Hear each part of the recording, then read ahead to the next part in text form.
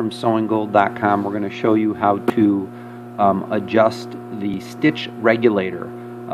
This is going to be if your reverse lever is moving or if your stitch regulator is messed up. Right now we have it on a max stitch of number 8. Alberto, could you, sew on that?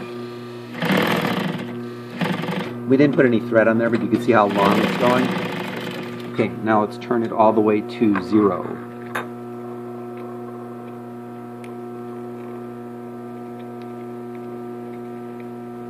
Okay, so this is on 0, and now it's not moving. Just for sake of argument, put it on, put it on 1 or 2. That's good. 3. Not making that real tight stitch. Okay, so now what we're going to do is we're going to put it all the way back where we're going to start. Okay, where do we start when we take it off? 8? 0. Start at 0. Okay, let's turn the machine off so we can hear better. Okay.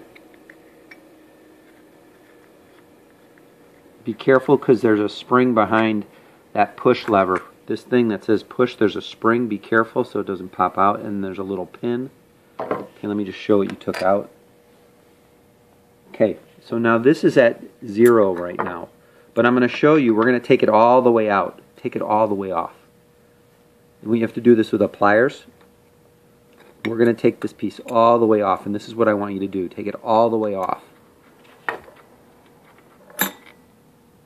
Alright, so we took it all the way off. Now you can see the reverse levers all the way up. Okay? Now we're going to, this is the way we're going to fix the problem. You have to push the reverse lever all the way down and hold it down, right? Hold this down. Okay, hold the reverse lever down. Okay, go ahead.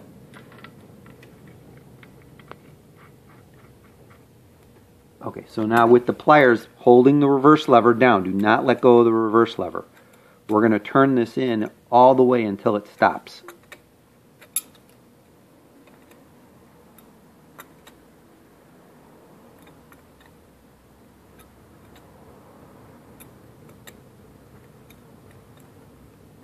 Okay, so now it's stopped and it's on 0.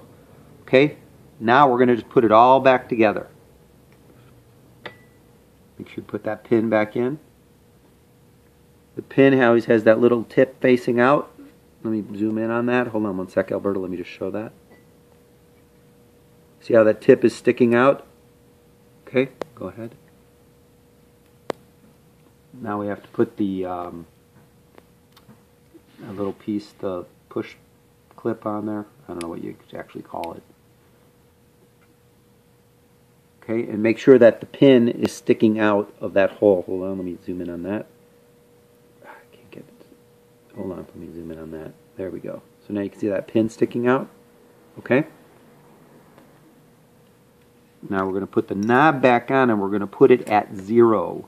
So there's no 0 on it.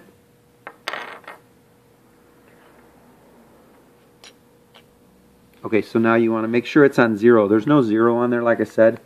So we're going to put it in between 8 and 1. Okay, and we're going to grab our screw. And we're going to screw that back on, all the way back on. Okay, so now we're on 0. Let's sew on 0 again. Let me turn the machine on. Okay, we're on 0. Not moving. Okay, let's go to 3. Go to 3. Okay, now we're on 3. Okay, now we're going to go all the way to 8. Go to 8. And it doesn't move anymore. Okay, now, as you can see, the reverse lever is not moving. Everything's exactly the way it should be.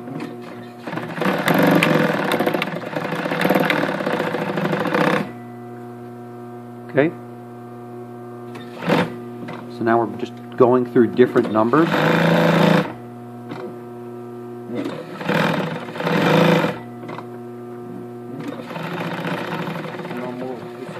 And the reverse lever does not move. Put it back to 8, Alberto.